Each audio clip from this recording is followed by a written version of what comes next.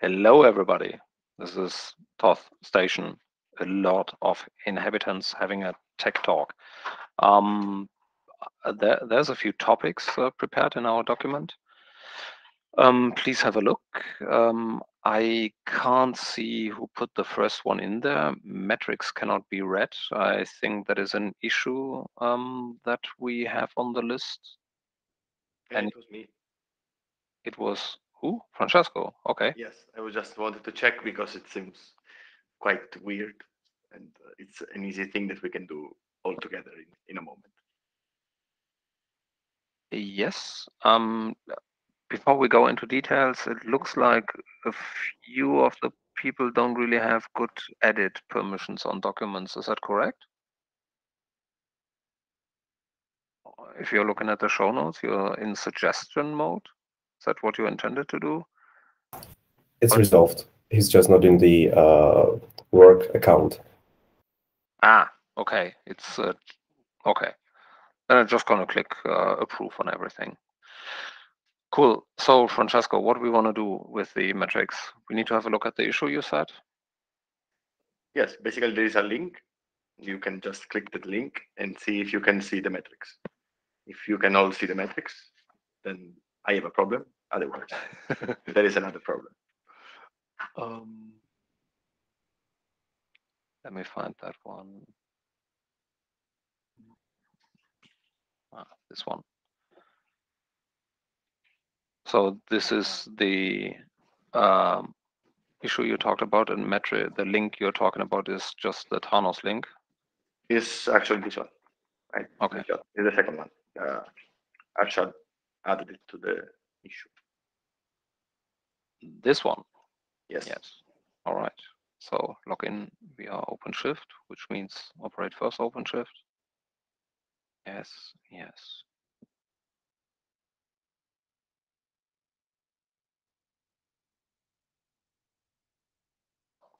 Okay. I'd say I can't see it. Then there is some other Hey, permission.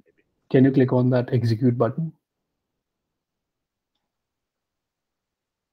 Yeah, I think it was executed as I dropped in. Nothing. I don't know how is. Can we hide metrics from users? I don't know. Okay. Interesting. So as of now, there is no metric. Like, so in last 12 hours. Okay. Where is the timing? So you see that evaluation time, Christoph, there? Yes. The drop down? No, Yeah. No. You see that above the empty query result, there is something called evaluation time written in the box. If you click on it, it will set date time, right? And yeah, now can you execute and see? It is being executed if I change it, right? Oh, I see. So for me, it shows continuously, like if I keep going to the previous ones. So I need to see what permissions this are. Yeah, I think there's nothing in there. The load time of the data changes whenever I click on the left arrow. So I think it's executed automatically, and I think I don't see any data. Check on 17th. You are changing just the time. So check on 16th. And maybe if you switch to graph and make a wider view, you can this. So instead of 1 hour, pick, I didn't see data until I switched it to 2 days, and then I saw like small snippets. Nope. Strange. I'll check what I on see.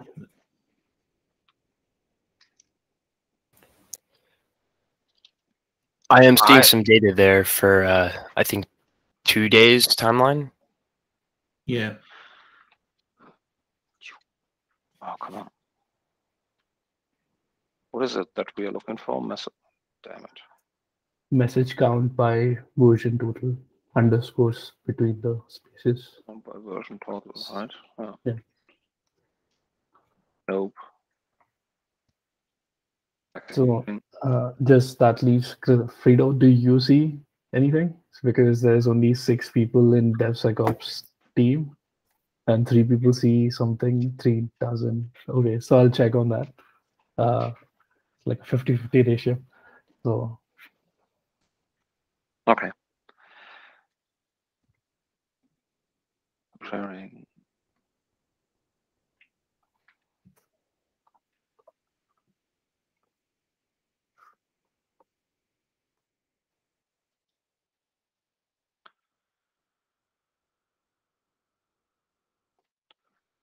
Good. So Hashad gonna take that one.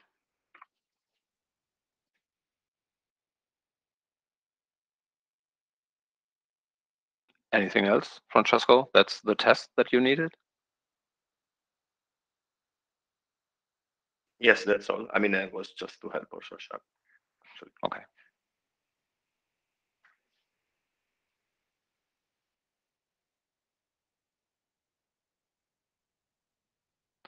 Good. Next one. Thoth YAML versus owners. Yeah. I think we have had that before. Is that right? Pep, was it you or who added that one? I added the issue. You added. Okay.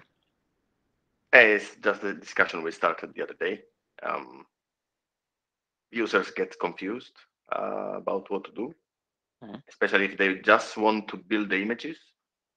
They still need to get familiar with both stuff and be aware that there is some overwriting if you're using one of the others, right? So it's just to find just to have a better documentation, or is something that we need to do, or? So I can't remember his name. Nathan. Yes. Is it that he's looking for one specific user story, right? He just wants to build the images out of the tech release, or what is he going to do? Yes, you want to basically do releases and build images. Yeah. I mean, it's the same thing for us, right? You need to make a release if you want an image. Exactly. Shall we start by taking that user story? I think it's yeah, it's basically tech release, right? Yeah. Shall we start by taking that user story and writing up a documentation like what to do from scratch to have a tech release bot automation? That is what is required, right? Yes, but yes, actually, it makes sense. But usually they basically use the templates that we provided, or the one. Yeah, correct. But I think you need to have certain GitHub applications installed, and you need to have certain configuration files.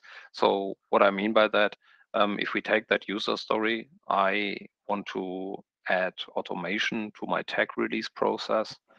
We should start by saying, hey, you need to add the GitHub application, blah, blah, blah, and you need to, and to make that work, you need to have the Thoth YAML file. And if you need to have auto merging, which is not part of that user story, actually, it is a different user story, and stuff like that.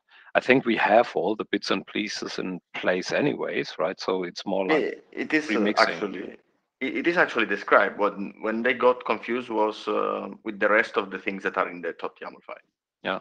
Like, why do I have also the other stuff, which is not described in that section because it was not meant to be described in that section. I mean, you don't care in that case unless you do builds with advice. But if you don't do that,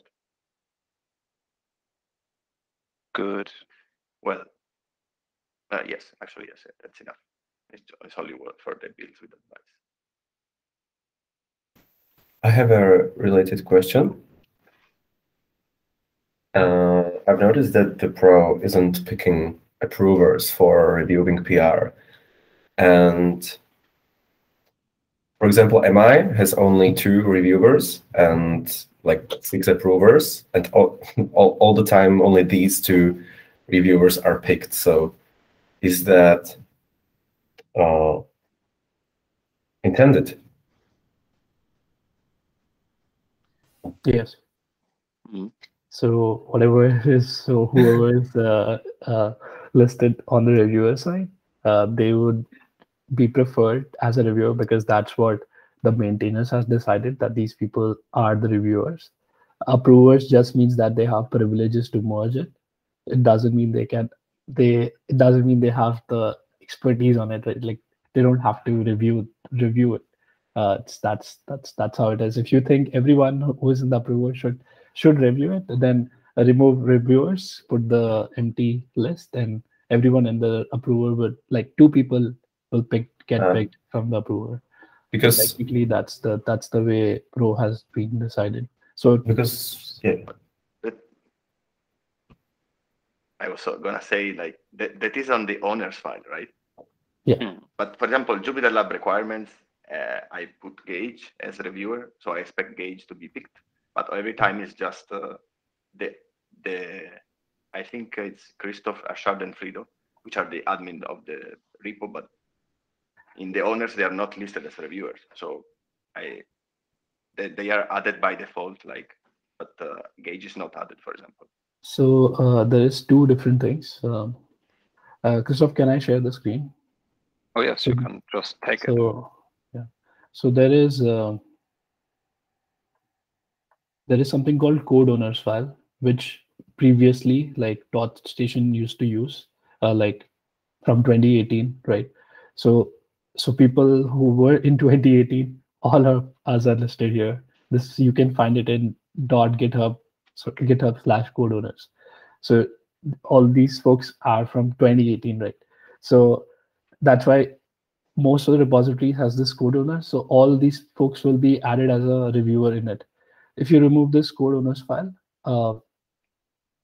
like that should do the trick. And now anyway, we are following the owners file, so that's the thing. We can check on this, and because there is already 2 people or 3 people added, so then thinks there is already reviewers added. Why to add more? So that's why they don't consider this. Coming to Dominic's question, as you see here, there's only 2 people added here, right? These are the only 2 people who will get PR reviewers. Like, to get these folks, you have to either copy them here or remove the reviewers completely. Oh, that's because I thought it's shared, but yeah, I get it now. And Pep actually talked about this in few tech talks before. Like, you can check it. What we like, I guess there was no consent. I don't know if there was consensus or not, but we decided that we'll add all of us, at least, who are working, so that everyone gets at least chance to review. If they don't want to, they can still switch to other reviewers, but they can do that. Yeah, Pep can explain.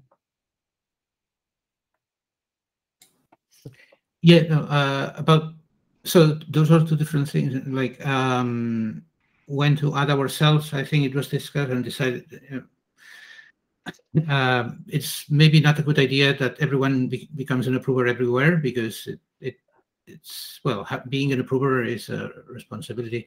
But that's kind of separate from the discussion of Thoth.YAML versus owners versus code owners, and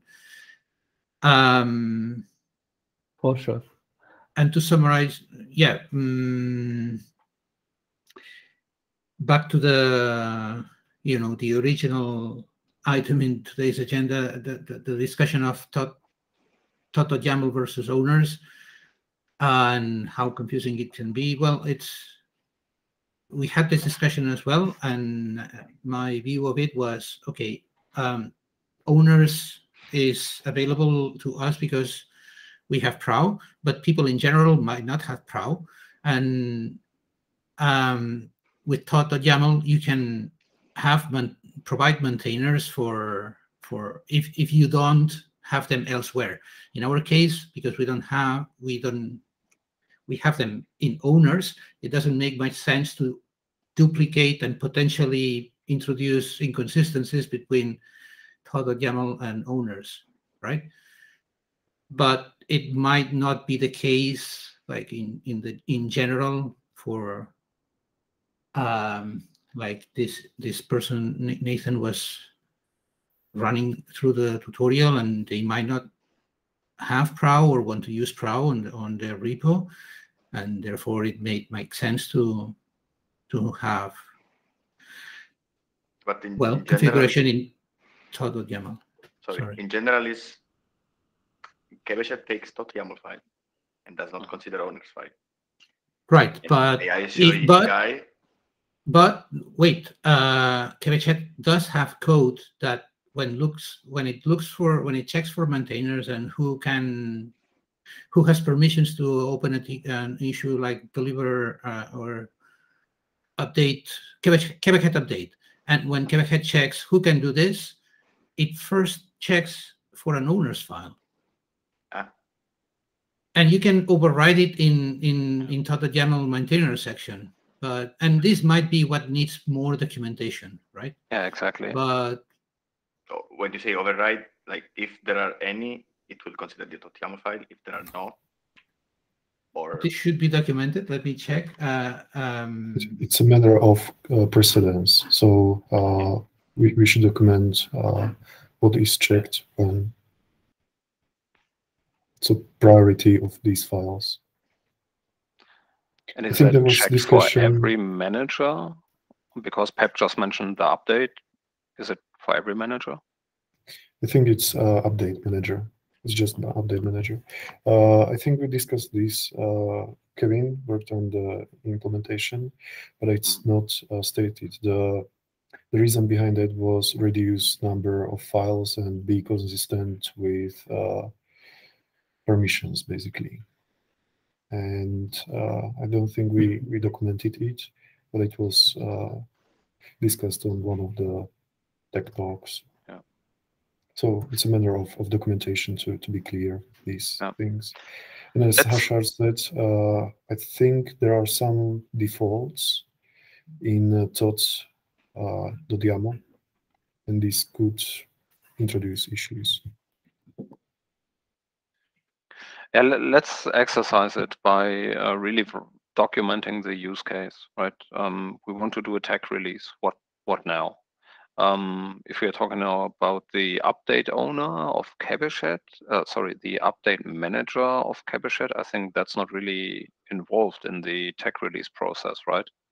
But it's more like AICOECI, and that's basically it. So let's start with that use case and document it a little bit better. Maybe we're gonna find the KBShed update here. there is some minimal documentation in that link. It's in the version manager, and I pasted the link. I'll put it in the notes. But yeah, it should probably be documented better because it's not clear the precedence. And yeah, anyway.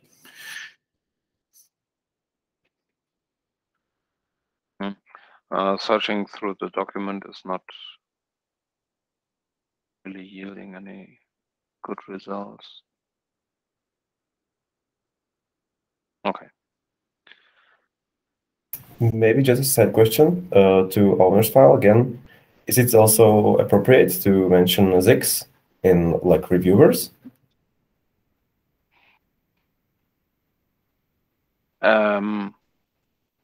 Yes, if well, it's an alias, right? If it is available, why not? I think that should work. If you read through the documentation of the owners file, of the Kubernetes owners file, you can also do some pattern matching on file names and assign different people to different files, for example. It might get complicated, actually. I think the baseline is every approver should be the one who takes responsibility for that code to be merged into the code base, and every approver should be knowledgeable enough to figure out, this code is good. If you want to make the approvers a SIG, I think you can go ahead.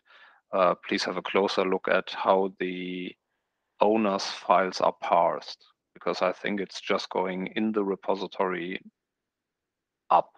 So it's always adding from the current file to the root of the repository, not cross repository, I think.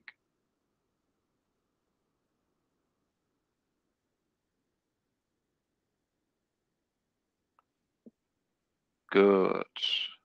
Anything else we need to do about that? Or do we feel like starting with the use case and a better documentation for the use case is a good action?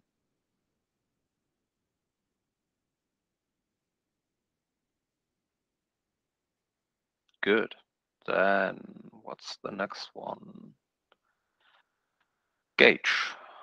Thoth knowledge base versus PyPI.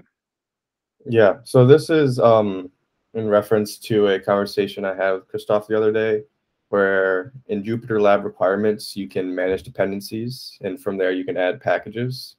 And from those packages, you can add versions and constraints, and then from there you can pick a resolver, either PyPI or Thoth, and then resolve it, and then it'll give you a locked up file. The issue here is recently we introduced a feature for autocomplete, or specifically drop down for the versions for the package. Now, when the issue arises where we get that version data from, and also summary data when we have the drop down for the packages.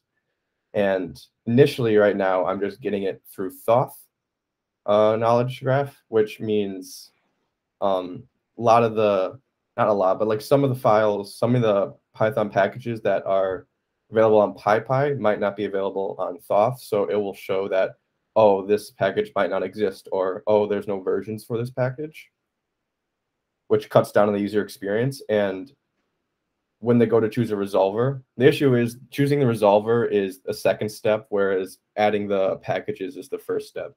So I guess I wanted to get everybody's opinion on, should we be using PyPI data, because we know that might be a larger, I guess, subset of packages, whereas Thoth is a subset of those PyPI packages. And because the issue is, if you only pick packages that Thoth has, and then you go down and say, okay, I want to use PyPI, you might be under the interpretation that those packages don't exist. So do we default to using PyPI data, or do we default to using Thoth data and then just deal with them not having the autocomplete features? Does that make sense? It might have been a little mixed up. Yeah, makes sense. At least your question makes sense to me. Can't we go ahead and ask both? I mean, if it is really the auto-completion process that you're talking about? Right. It's basically just saying, should I be getting the list of versions through Thoth, or should I get the list of versions through PyPI's endpoints? Sounds so tricky. If Jupyter Lab requirements should be used in product, it might be good to keep just Thoth as a source of all information. Even the fallback to pipenv could be considered to be not enabled for customers, because pipenv is not supported by Red Hat, and keeping just Thoth as a source of data can simplify questions that can later arise by customers. Like they see that package foo is in version auto-completed in version 2, but Thoth has no notion about this package. It can be because, for example, I don't know, it's maybe too fresh, like it was released just 15 seconds ago, and we haven't ingested data, or it can be that we don't want to recommend some packages because they are, I don't know, they are not backed by good community or things like that. So it might be a good idea to keep the extension solely Thoth specific. Okay, so I mean, currently we have the option, or the user has the option of picking two resolvers, either PyPI or pipenv or Thoth resolver. So are you saying in the future that option to resolve through pipenv won't be available and it'll only be resolving through Thoth? Could be, like because pipenv is known to be hard to maintain, and platform people do not want to maintain pipenv. That's why there's micro pipenv, and and offering JupyterLab requirements with pipenv might be tricky because that might require one more person to handle pipenv and pipenv issues. And what would be the so it's a fair statement to basically say the requirements extension is tightly coupled to Thoth services. Therefore, we're going to use Thoth as a resolver and source of information only, Thoth as a resolver and source of information. But that basically cuts off all the people that want to use pipenv as a resolver, which is kind of okay. It's a decision for us. If we have the extension installed in JupyterLab, what we're going to do if Thoth service is not available? We just fall back to nothing.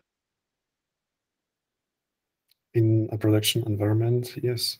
If Thoth does not resolve application dependencies, that's an issue that we can support.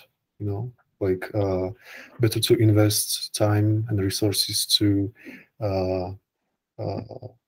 maintain Thoth and give it a good experience than maintaining two resolvers, pipenv and Thoth. So also in the case if someone says they prefer to use Thoth, but there are some specific packages that are a little bit less used that they might want to include in their dependencies, will that break the resolver? Will that cause it to basically not resolve? If people want to use dependencies that we do not resolve, like that's not known to Thoth. That's a good question. Why they want to use such dependencies, and if we want to ingest data for these dependencies, and we want to provide guidance, like that resolver can provide guidance. No, but that might be a larger question in itself, right? Because it might be company proprietary secret packages that we don't want to share with the public world. And as I said, it might be a larger question because we should have a conclusion on what is Thoth reaction on these packages. I mean, we can't ingest them, obviously, because they are company proprietary. We cannot even access them because they are hosted on a company internal index. So how do we handle about these category of packages? We can ingest dependency data. So even if we don't have information about packages, we can analyze on-premise dependency data or extract dependency data.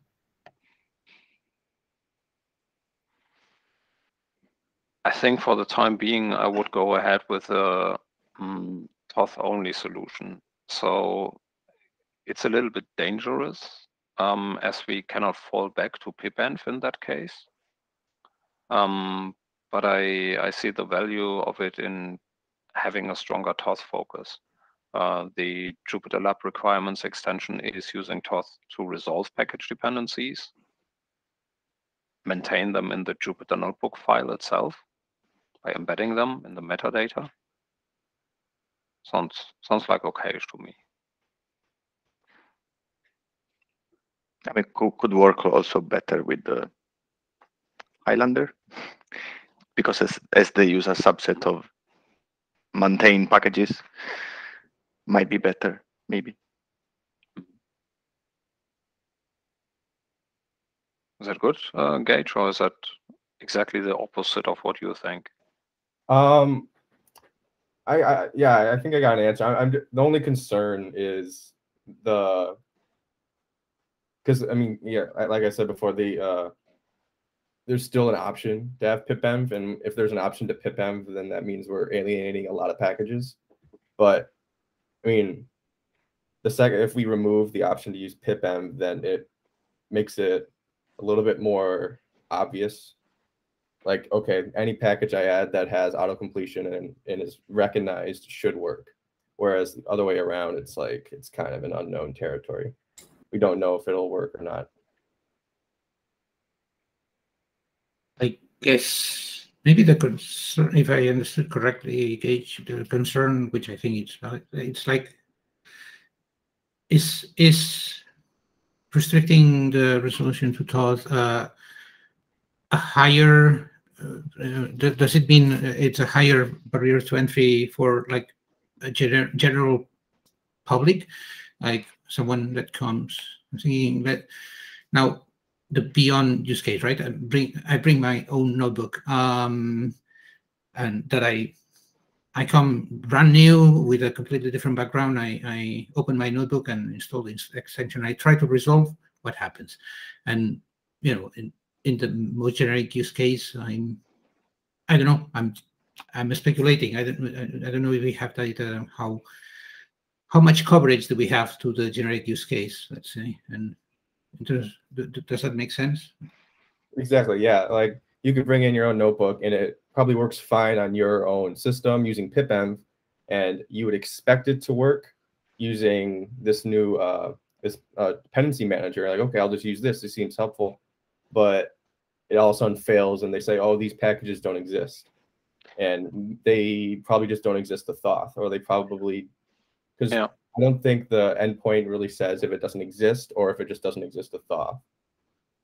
And that might be the thing here, right? Because we have mechanisms in place to learn stuff that we don't know about right now. And that is exactly what we should tell to the user. I think on the Thamos command line interface, we're going to do that, right? Something like come back in a day, because we don't know about packages. I mean, not predicting a date or time. That feature is currently turned off. Like we don't ingest if people ask, unless they have authenticated requests. So, but in general, that feature is turned off. And from creation point of view, like creating software packages, it might be good to have that feedback with customers. You know, like I'm a customer, and I would like to use Flask, but Thoth does not provide Flask. So it's a value for us that customers want to use Flask. So we can analyze Flask, and we don't need to analyze the whole ecosystem. There's no point to analyze all 2, I don't know, billion Python packages that are out there. We want to analyze only those that are used, and they are reasonable to recommend. You know, and the fact that they are used, we want to have that knowledge so we can eventually ingest prescriptions for these packages and things like that. That's why we have an issue template in support repository where you can say analyze this package, you know, and in our case it's just triggering an endpoint on on management API. And then the package is analyzed, and we can provide that information to users. Yeah, I think that's a good sort of happy medium where you just allow Thoth knowledge, but also have some sort of trigger saying, oh, I know this exists on PyPy, but it doesn't exist in Thoth. So here's a little warning saying it's not going to work, but a link to that that issue template saying that you can request to add it, and then that can be fixed in the future. I think so. I think we already linked that issue. If you try to resolve some application, some dependency that does not exist, you get that link in stack info. Mm-hmm. Gage, I put your name on it, but obviously all the information is available in different heads. Maybe we should take it as for the topic before this. let's write down what's happening here. So if we got a user story, like I want to use the requirements extension Jupyter Lab, therefore I add a package, but I got an error. Like Thoth does not know anything about that package. What's next? What do I do now? How can I handle that situation? If you could write that up as the root cause user story. If we weave in a little bit of the decision that we just took, like we have no alternative to Thoth guidance service, and then how to handle that unknown package, referencing that issue that Frido just pasted, that would make it like a little bit of documentation, a little bit of decision, and would help the users from my point of view. Okay. Could you pull that together, Gage? The user story in this document? Yeah. Yeah. I linked that reference kind of has a little bit of that user story, but I can copy and sort of flesh it out a little bit more in here. Yes. Right. Mm-hmm. Cool. Cool. Any further comments to the Jupyter Lab requirements extension?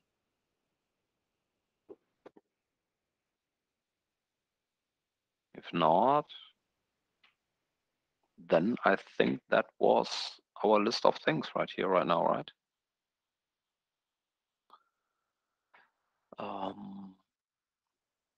Yeah, let's think about this one. Harshad, you added it's an action, that is correct. Somebody gonna take this one? Who brought it up? Yeah, I can. Yes. Right. Maybe use Dominic's and Pep's brains too. Dominic is a user. I was about to say I'll take it. I think I found a couple of existing issues and I'll assign it to me. And I can ping. I'll bother Francesco maybe, but.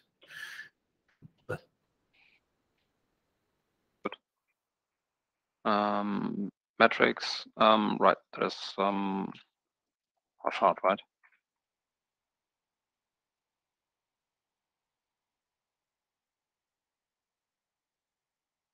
Cool. Any other topics? Anything on your minds? Anything we should have a chat about?